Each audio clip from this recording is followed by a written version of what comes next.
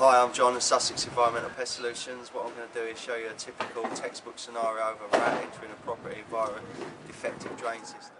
In this situation, the rodding eye cap's missing and the U-bend's completely blocked with effluent and gravel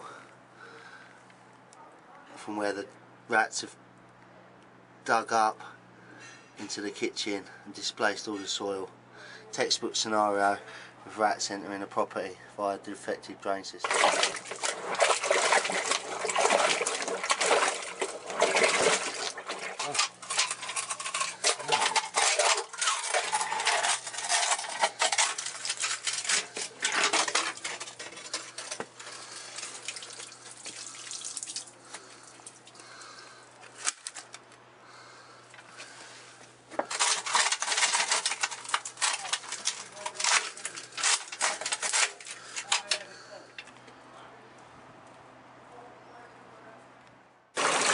Earlier on we moved a bucket full of grit and sand and gravel. You can see this is what the drain should look like, with a rodding eye cap and the U-bend underneath. And we're going to put a cap in there and that'll be problem solved.